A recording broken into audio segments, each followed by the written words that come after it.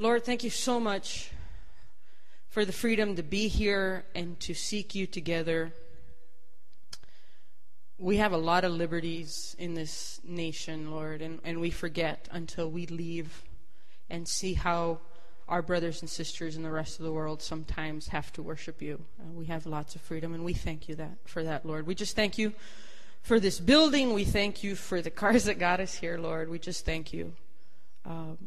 We just thank you, and we lift up this time as we explore the apple of your eye.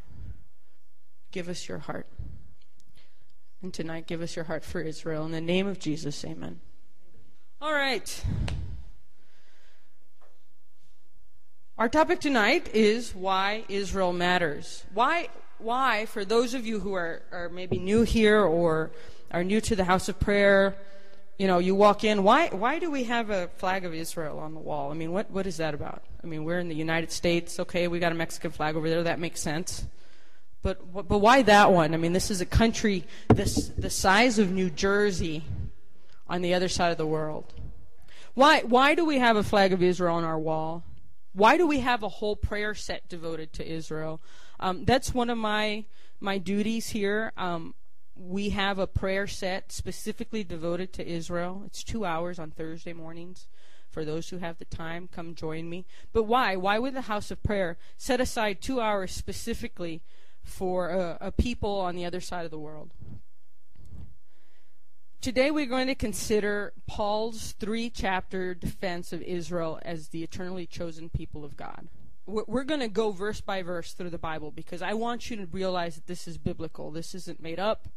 This isn't my opinion. This is on God's heart. And it's something that the church at large has gotten wrong for 1,600 years. For various reasons we can discuss at another time the reasons that the church's theology took a left turn. But the Lord is correcting it. It's really amazing. This could easily be a month-long study, if not longer, with all the church history and all that. And if you're in that sort of thing, I encourage you to jump into church history to see where we've been. We learn from our mistakes. By the power of the Holy Spirit, I hope to explain the crux of the truth in our time tonight. Our first thing that I want to say, and I try to do all my teaching start this way, do not take my word for it. Don't ever take a teacher's word for it. We're here because the Lord has brought something on our heart and we're eager to share it with you. But if the teacher is right, they're teaching out of the word. And even Paul said the Bereans were more fair-minded than those in Thessalonica in that they received the word with all readiness. They received the word with open hearts, but they double-checked him. Everything Paul said, they double-checked in the scriptures. And so I encourage you tonight, if there's something that doesn't quite sit with you, study it out. Lay it before the Lord. Study it out.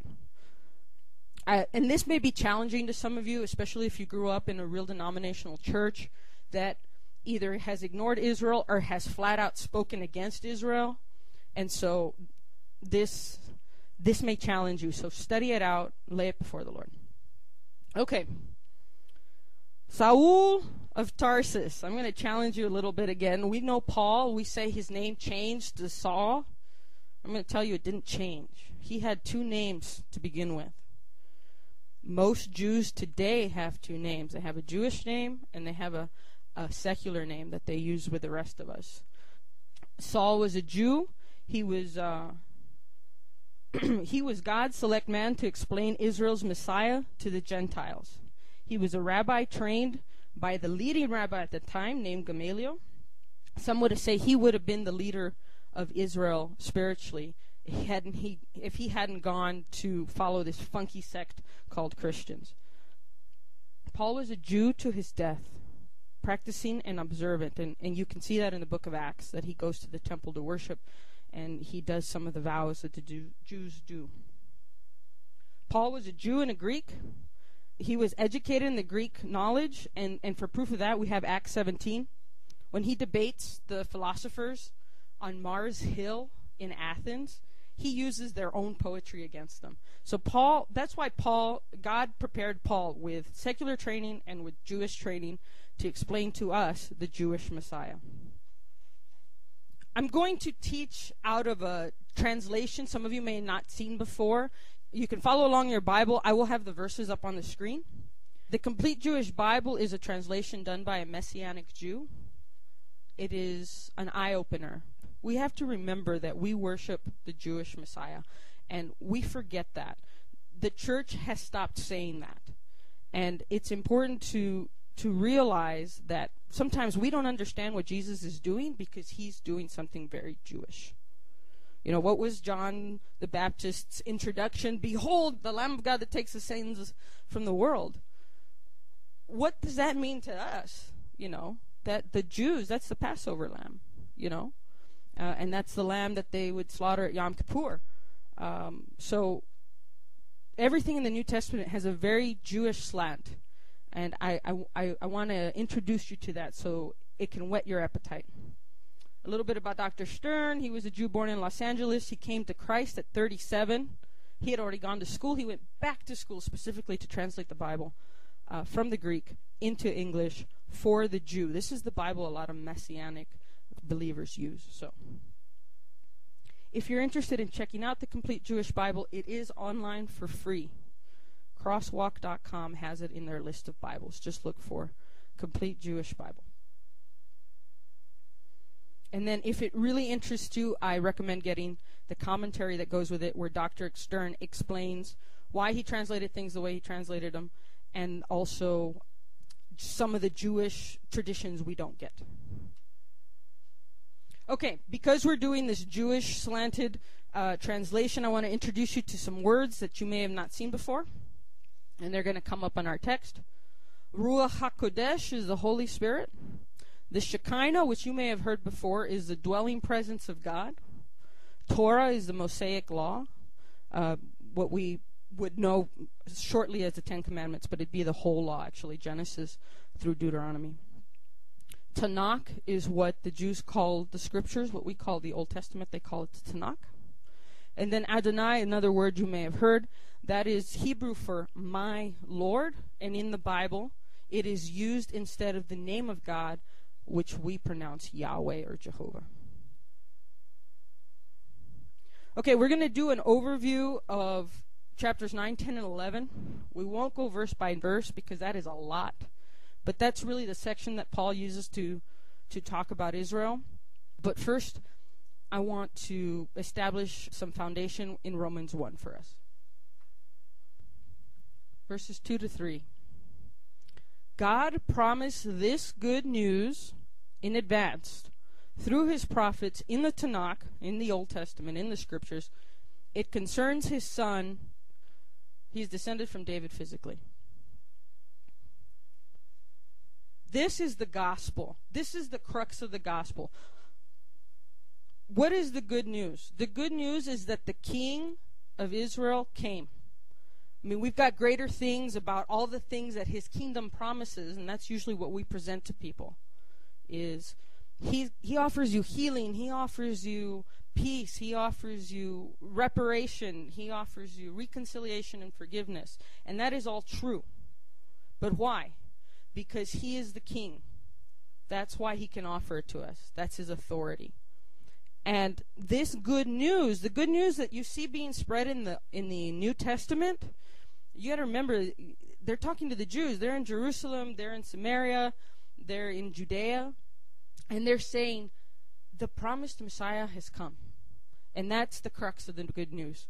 Yeshua, or Jesus, descends from David physically, which gives him the right to be the king, and he is the Son of God spiritually, which gives him the right to pay for our sins.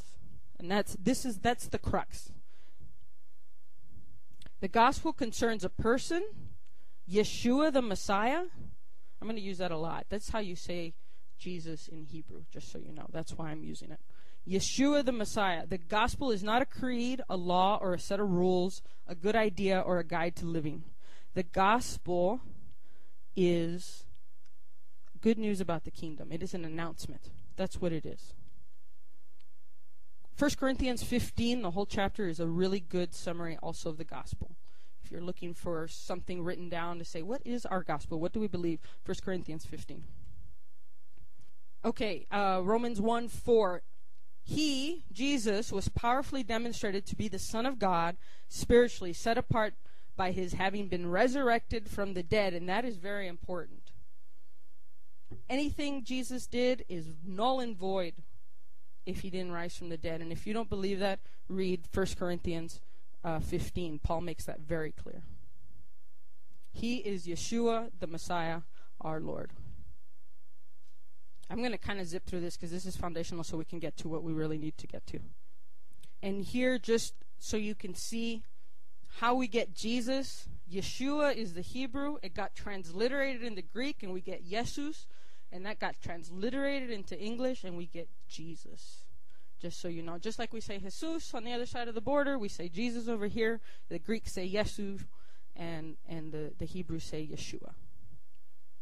And then Christ is just from the Hebrew Christos, which is a translation of Messiah, which means anointed. So when we say Jesus the Christ, we're saying Yeshua the Messiah.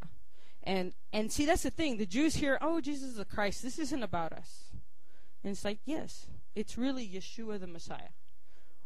The Messiah you've been looking for, we found him. And we can talk more about that later. They don't believe us, but that's a whole nother issue. And it's up to the Holy Spirit to convince them, not us. Messiah is a word that is used in Hebrew a lot for priests and kings. It just means anointed one, that they were given authority. And the ultimate anointed one, with a capital A, is the Messiah they're waiting for, the one prophesied in Isaiah and in Zechariah and all the prophets. And we believe, that that is Jesus of Nazareth. If you want to jot these verses down really quick, these are 3 of the major Old Testament promises of Messiah. You can actually preach the gospel by never using the New Testament, just so you know. And that's something, that's a goal I'm trying to get to. The first promise is in Genesis 3, when God promises the serpent, this Messiah will crush his head. We have the son of Judah will rule everyone in Genesis 49. And then, of course, the promise to David that his son would sit on the throne forever. Do you need to believe that Jesus is the Messiah to be saved? The answer is in John 20, and the answer is yes, just to cut to the chase. Okay, go to Romans 8 if you're following along. The transition for where we're going actually begins at the end of chapter 8. Okay, so Paul's been telling us about that we need salvation, we're sinful, God gives it to us, and he crescendos here at the end of Romans 8. Who will separate us from the love of the Messiah? Trouble, hardship, persecution, hunger, poverty, danger, war? As the scripture puts it, for your sakes we are being put to death all day long.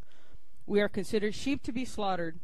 No, in all these things we are super conquerors through the one who has loved us.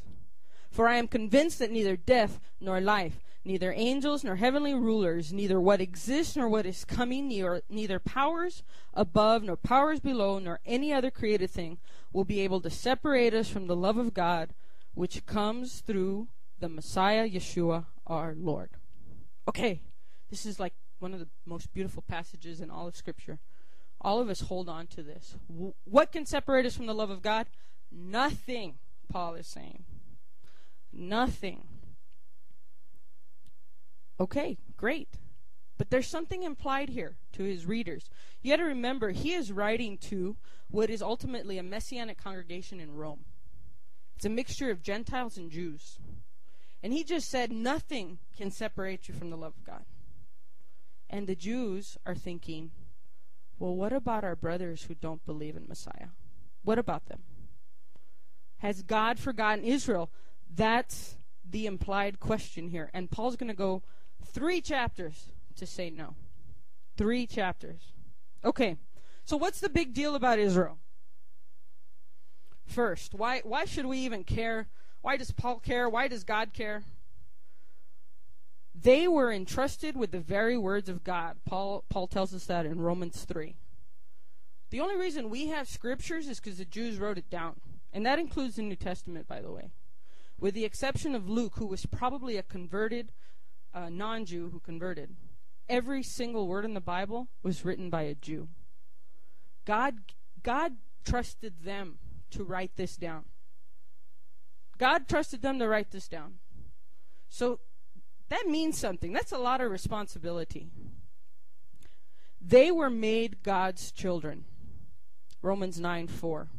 And there in Romans 9:4, where we see the word children, it's the same word used for the believer in Christ in Romans 8:15.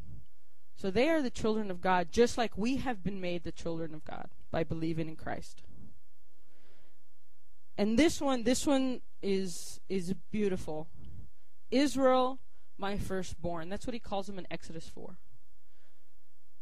They're the firstborn. We're all in the family. But he gave birth to them first. That's why he killed the firstborn of Egypt. Because Pharaoh withheld the firstborn from God. And he says, okay, then your firstborn is mine. That's why the 10th plague. Okay. Paul is so passionate about this that you'll read. We're not going to go into that. Paul says that if he could, he would give up his salvation so that Israel could be saved. Only one other person said that, and that's Moses. And he wasn't allowed to do it either. This one's big. The Shekinah has been with them.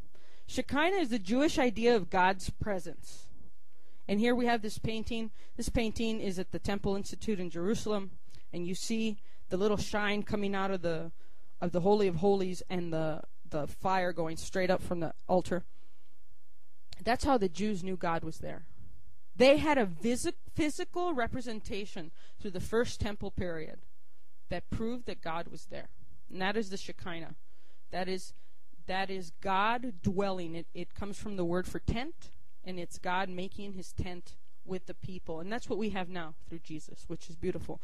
But before us, God lived with them. Here's what Jews have to say about the Shekinah. I mean, this is from the Talmud, which is not scripture, it's Jewish commentary. But there's a lot of wisdom to be drawn there. And here they speak truth.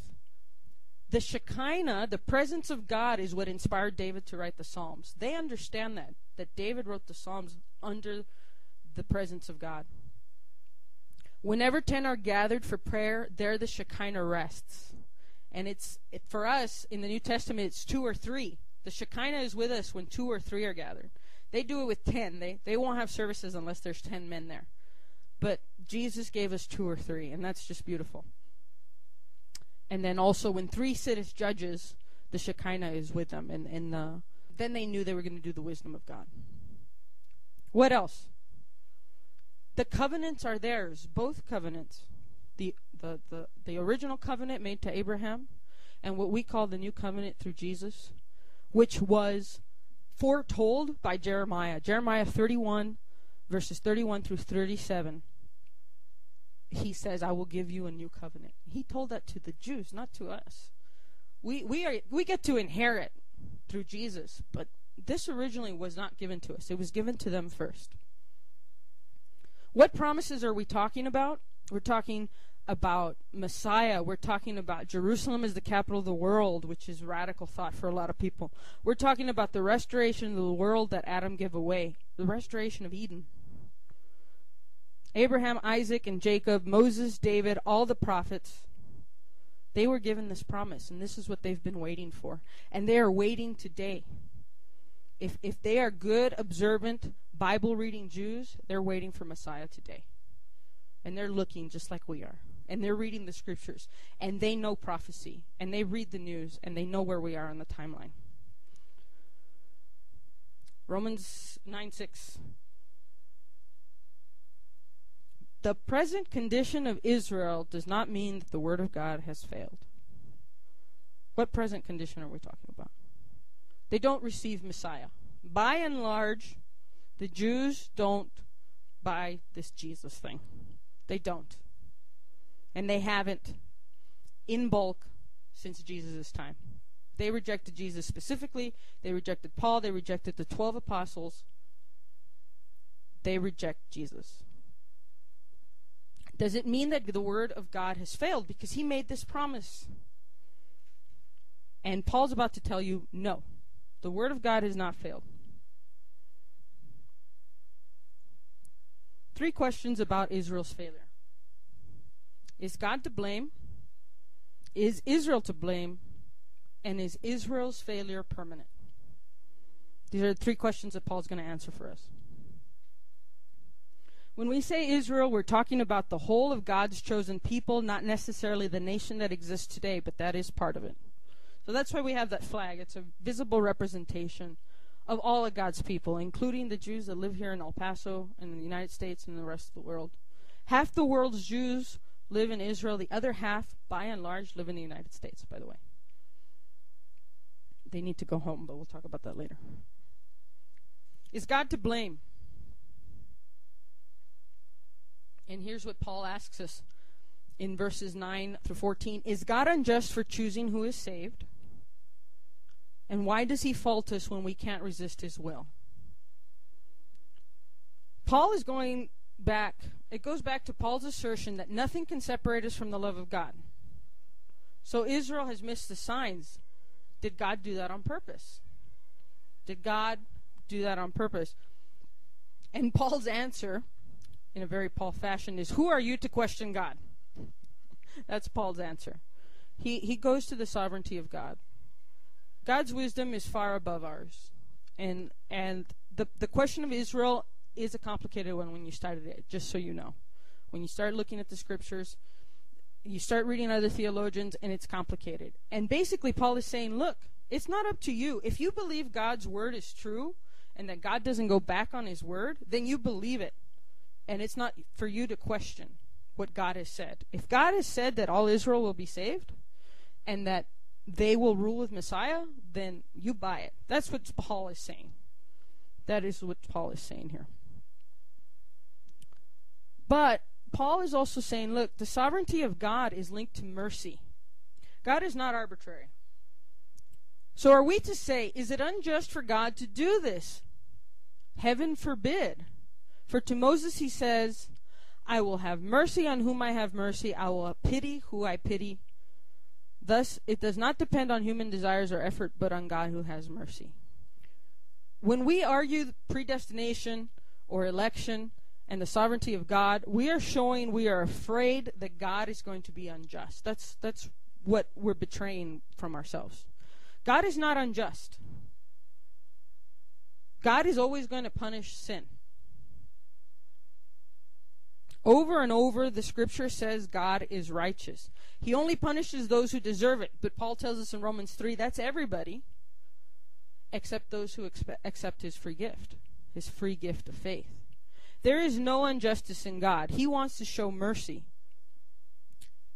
The fact that we don't like his rules for granting mercy is what we have no business arguing about. That's what he's saying. God is just, but he's going to show mercy where he wants to. And we don't have any right to question who he shows mercy to, because he's showing us mercy. We have no right. So we take his mercy and we spread it around. So then, he has mercy on whom he wants, and he hardens whom he wants. But you will say to me, then why does he still find fault with us? After all, who resists his will? Why does he fault us if he's hardening us? Who are you, mere human being, to talk back to God, is what Paul replies. And the picture that he uses here is Pharaoh. Pharaoh's heart was hardened, and that seems unfair. But if you read the scripture, he was given 5 chances to repent. 5. The first 5 plagues, he was told to repent. After that, God said, okay, I give you a chance. That's it. It's not, God's chances are not limitless, and we're not to question that. He does what he wants because he's God. But he extended mercy to Pharaoh, and that's important to know. When people say, oh, he hardened Pharaoh's heart, he extended mercy to him. Pharaoh is the one who chose his route. Now, what if God, even though he was quite willing to demonstrate his anger and make known his power, patiently put up with people who deserve punishment and were ripe for destruction? What if he did this in order to make known the riches of his glory to those who are the objects of his mercy, whom he prepared in advance for his glory? That is, to us whom he called not from among the Jews, but from among the Gentiles. He chose us to show his glory and his mercy.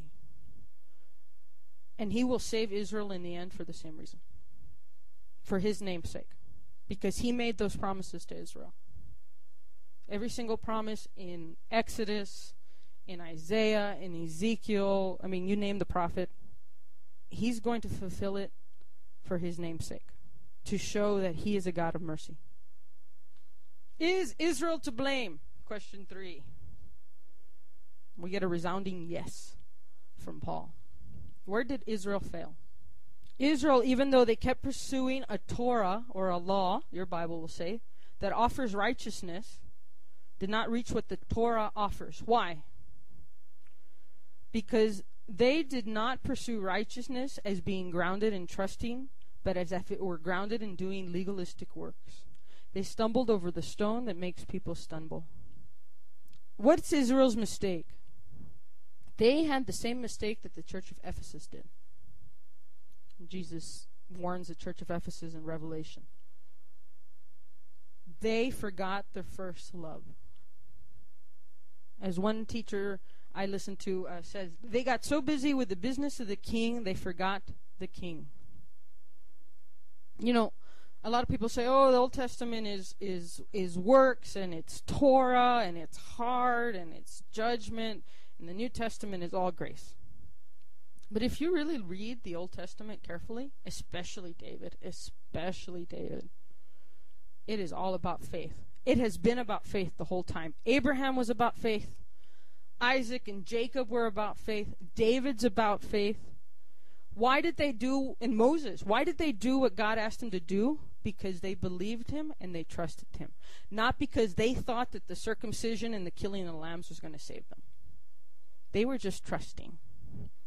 Sometimes, like, God asks us to do something, and why do we do it? It doesn't make any sense to us. Because we're trusting. We're trusting that God is leading us on the right path. There's reasons that God asked the Jews to do what they do. And that's a whole nother study with the temple and the sacrifices and all that. But relationship with God has always been about faith. And that's what Israel, not everybody, but the bulk of Israel has forgotten. That was Jesus' indictment against the Pharisees. They were doing it to do it and to be seen. They looked all dead when they were fasting. They prayed on the street corners as loud as they could. Why? Because they thought it made them look good, and they thought that's what would please God. And God just said, no, I want you to love me and worship me. That's all. So what is that stone that they made people stumble? As Tanakh puts it, look, I am laying in Zion a stone that will make people stumble, a rock that will trip them up, but he who rests his trust on it will not be humiliated. And he's quoting out of Isaiah 28. So what is the stone? Messiah. The stone is Jesus, and we know that from Luke 20 and 1 Corinthians 1, among other places. And so it's the trust in Messiah. For the Jew before Christ, it was trust that Messiah was coming. And even for a Jew today, it's trust that Messiah is coming. Okay, they missed him the first time, and Jesus dealt with that first generation. But just because that generation missed him doesn't invalidate God's mercy on the rest. And that's what we're going to see a little further along. Is Israel's failure permanent? And this is the part that's most important. I mean, to me and to us as believers, to put into practice. This is the practical application. Is Israel's failure permanent? And the glorious answer is no. And Paul's going to tell us why. Moreover, Isaiah boldly says, I was found by those who were not looking for me. I became known to those who did not ask for me. But to Israel, he says, all day long I held out my hands to a people who kept disobeying and contradicting. So here Paul is talking about Isaiah 65. And he's saying, the Gentile believers didn't know the God of Israel nor seek them, but we found him. Why? Why did we find him? And Paul's going to explain to us that there's a purpose for us finding him when Israel did not. Okay, we're going to jump to Romans 11. Romans 10, if you study it out, is a bunch of hypothetical questions that Jews might ask. It's a good study if the Lord has called you to evangelize the Jews, not to convert them, but to tell them who Messiah is. That's a fine line. Again, something to talk about later. But we're going to jump to Romans 11. In that case, I say, isn't it that God has repudiated his people? Heaven forbid. For I myself am a son of Israel, from the seed of Abraham, of the tribe of Benjamin. God has not repudiated his people whom he chose in advance. What does repudiate mean? To divorce or separate formally. To refuse to have anything to do with, to disown. So Paul is saying, has God disowned Israel? And this is the verse. When people say, oh, Israel blew it. The Jews, Jesus isn't for them. This is the verse right here. Has God divorced his people? No. Heaven forbid. In the Greek is some of the strongest language you can use without cursing.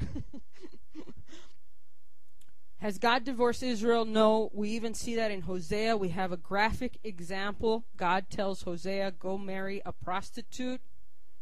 She will leave you, take her back. She will leave you, take her back. She will leave you, take her back. And that's exactly what he's going to do with Israel. She has left him. He's going to take her back. And Paul is very clear here. And Paul reminds us, look, I'm a Jew. I am a Jew. And there's several places where he likes to list his Jewish resume, and this is one of them. I am a son of Abraham. I am from the tribe of Benjamin, and the Benjamites were very proud. No, God has not divorced his people. Or don't you know, Paul continues, what the scripture says about Elijah? He pleads with God against Israel. Adonai, they have killed your prophets and torn down your altars. I am the only one left, and now they want to kill me too. But what is God's answer to him? I have kept for myself 7,000 men who have not knelt down to Baal. In the same way, in the present age, there is a remnant chosen by grace. There are Jews who believe in Jesus today. There are some in the city. Betty is familiar with those. I saw them in Israel. What a beautiful sight. A Jew back in the land worshiping their Messiah. It is one of the most powerful things I've ever seen in my life. It's everything. It's a picture of the world as the Lord intended. There have always been a remnant. There will always be a remnant. And the ones living now are probably the spiritual fathers of the 144,000 Revelation. 144,000 evangelists. 12,000 from each tribe to tell the nation of Israel about their Messiah. There are people in this room, several people in this room, who have spent time in Israel. If you're interested, ask us. I'm one, Betty's one, Lori's one. I don't know if there's more. The body of Christ is alive and well in Israel, and it's awesome. And he's moving. He's moving among the youth, just like everywhere else. There is revival coming. What follows is that Israel has not attained the goal for which she is striving. The ones chosen have attained it, the Messianics, but the rest have been made stone-like, just as the scripture says. God has given them a spirit of dullness, eyes that do not see, ears that do not hear, right down to the present day. And that's Isaiah 6. In that case, I say, isn't it that they have stumbled with the result that they have permanently fallen away? And here again, Paul is very clear. Heaven forbid. Quite the contrary. It is by means of their stumbling that deliverance has come to the Gentiles in order to provoke them to jealousy. Have they missed it? Yes. That's obvious. Jesus wept over that fact, by the way. When Jesus is weeping on the Mount of Olives as he's riding his donkey down the Mount of Olives, and he stops to cry. Why? You have missed the hour of your visitation. You did not know the time. And he wept for them. But he never said, too late, too bad. He never said that. He never said that. Have they permanently fallen away? Heaven forbid. In fact, the Lord, in his weird logic, which I think I will never get, even if he explains it to me in the next life, he's used it for our good. He's used it for our good. Because they rejected him as a whole people, he sent Paul to us. He said, Paul, I want you to go into Europe. And man, did the fire start. It caught in Greece and just took off and took over Europe. You know, up until recently, the center of every European city had a church. What was the tallest building in the city? The church. Why? Because Paul obeyed. God used their stumbling to show us mercy. And I love Paul. If their stumbling is bringing riches to the world, if they're messing up, benefits us. That is, if Israel's being placed temporarily in a condition less favored than that of the Gentiles is bringing riches to the latter, how much greater will Israel in its fullness bring them? And that's what I mean about going to Israel, or if you go into a Messianic congregation. There is just something powerful about a Jew who recognizes his Messiah. If them missing it blesses the world, how much more will the world be blessed when they finally get it and the light bulb comes on? That's what we're waiting for. That's when the world will be restored, when Israel finally says, Hosanna, blessed is he who comes in the name of the Lord. Know that Israel is called of God. He knows that a remnant loves him in trust. And he always honors. He always keeps a remnant, just like he told Elijah. And he always honors that. However, now Paul's about to give us warnings. He likes to give us warnings. To those of you who are Gentiles, I say this. Since I myself am an emissary sent to the Gentiles, I make known the importance of my work, in the hope that somehow I may provoke some of my people to jealousy and save some of them. Okay, we're not to the warning yet. Paul is saying, look, I do this. You know why I preach to Gentiles? Because I want them to be jealous and say, they have what we're supposed to have. That was Paul's motivation, one of his motivations. His motivation for evangelizing Gentiles was to save the Jews. He knew jealousy would provoke some to seek Yeshua. Jealousy versus envy. A little bit of grammar here. Envy is wanting something that is not yours. Jealousy is wanting something that's supposed to be yours. Right? So, you have a boyfriend and a girlfriend, right? And she sees another guy. That's envy. Oh, he's kind of cute. I wish I was with him instead. That's envy. But if her boyfriend is with another girl, that's jealousy. Because he is her boyfriend. And now she's jealous because the other girl has what was hers. That's the difference between envy and jealousy. And we're not supposed to make the Jews envious. We're supposed to make them jealous. We're supposed to prove to them that we have what is theirs. This is your Messiah, didn't you know? Don't you know all the promises? That he was going to be born in Bethlehem? You know? That he's going to rule the world? That's what they're waiting for. So we're supposed to make them jealous because we believe the same thing. A lot of them don't know that. Part of it's because the church has gotten a lot of things wrong. God knew Israel would fail him. Deuteronomy 32. You ignored the rock who fathered you. You forgot God who gave you birth. He said, I will hide my face from them and see what will become of them, for they are a perverse generation, untrustworthy children. I will arouse their jealousy with a non-people and provoke them with a vile nation. You know, they revere Moses so much. That's the beginning of the nation. And that's one of the last things Moses told them. Hey, by the way, you're going to miss it. And God's going to bring a non-nation. That's what we are. When you get the whole Christians all the world. We don't belong to one nation. We belong to the kingdom of God. I will bring you a non-nation and arouse jealousy. We are fulfillment of prophecy. Remember that.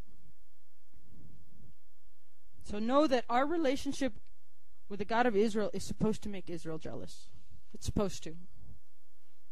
Now if the challah, which is a bread, challah, no.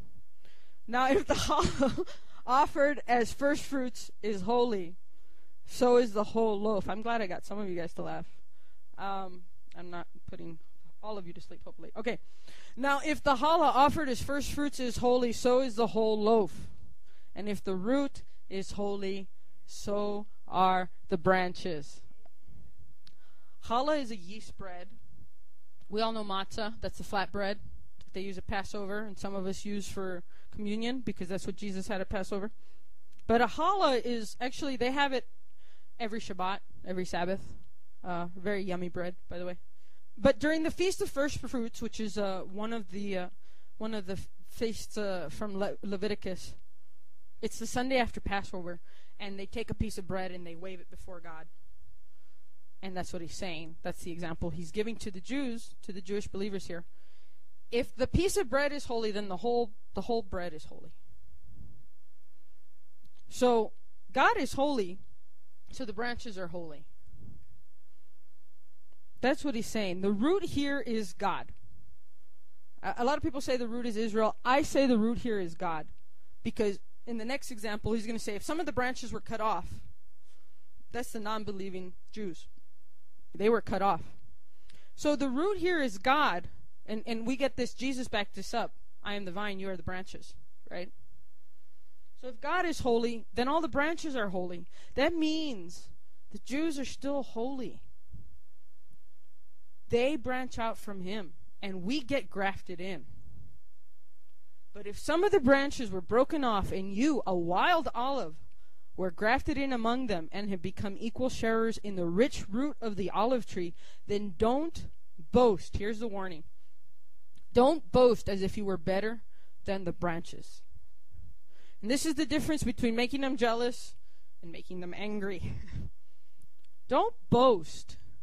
Ha ha, I have something you don't. It's not like that. Don't boast as if you were better than the branches. However, if you do boast, remember that you are not supporting the root. The root is supporting you. We got grafted in, and God supports us to this day. So you will say, branches were broken off so that I might be grafted in. True, but so what? They were broken off because of their lack of trust. However, you keep your place only because of your trust. We're in the tree because we have faith.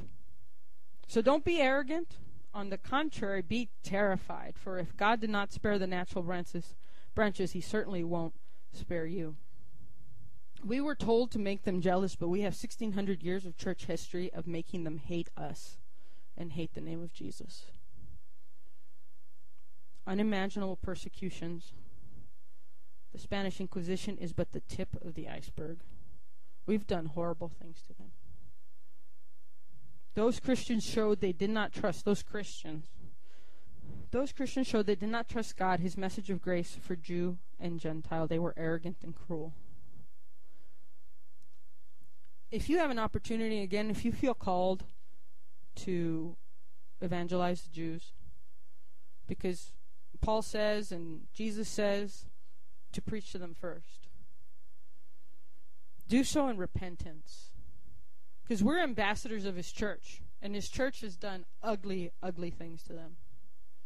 And they're taught to not trust us. And so it takes a long time to get that wall down. So if you have Jewish friends and you want to talk to them about Messiah, do so with a heart of repentance and say, first of all, I want to apologize for the Inquisition and the pogroms and the Crusades and the Nazis, and that gets their attention when you humble yourself before them that way. And then they'll be like, okay, let's talk about this Jesus then. For brothers, I want you to understand this truth which God formerly concealed but has now revealed, so that you won't imagine you know more than you actually do.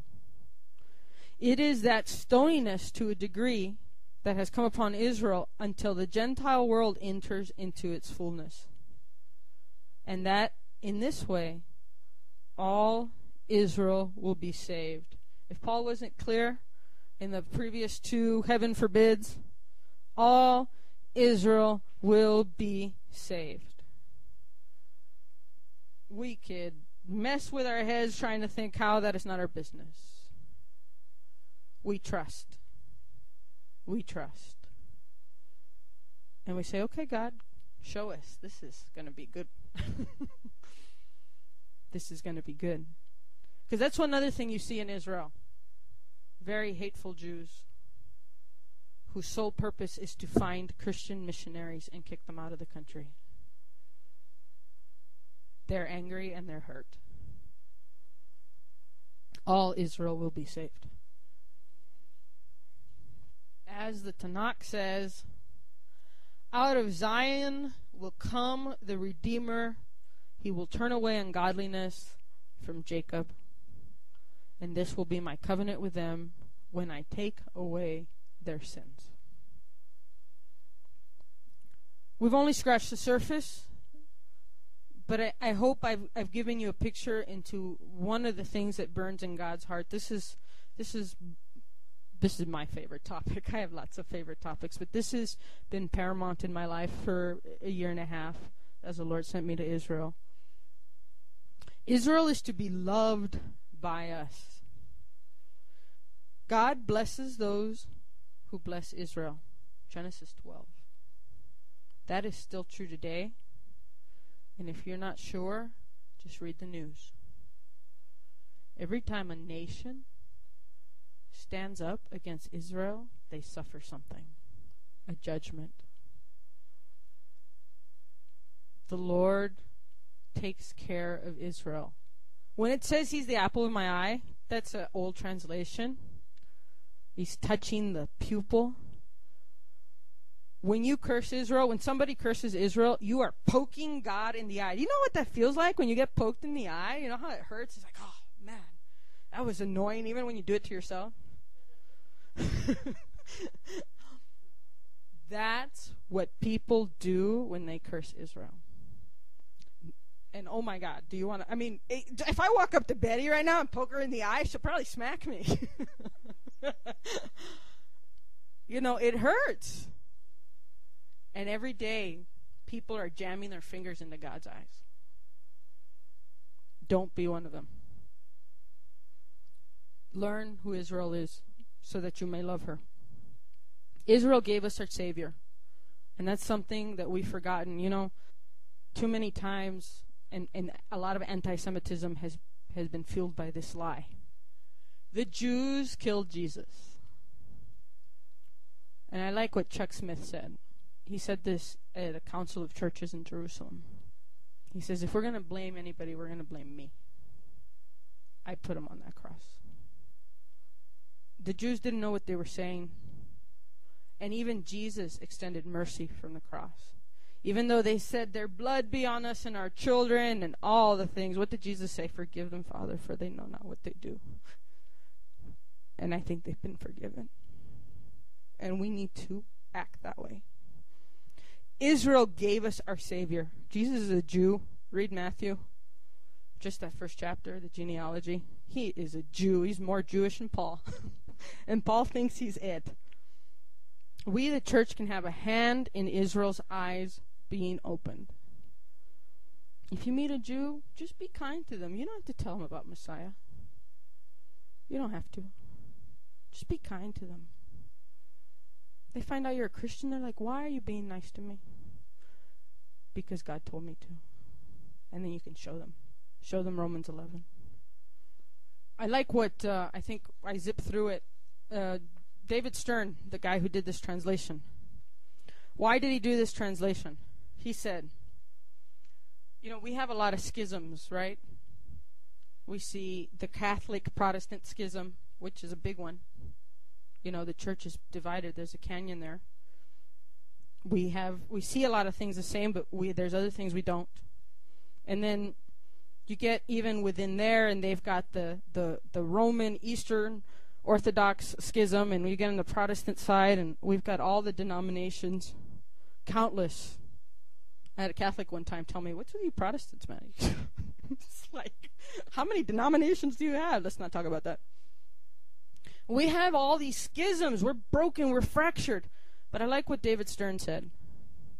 I saw the greatest schism in the world is the separation between the church and the Jewish people. We're over here all fractured, but really, this is the one that's huge.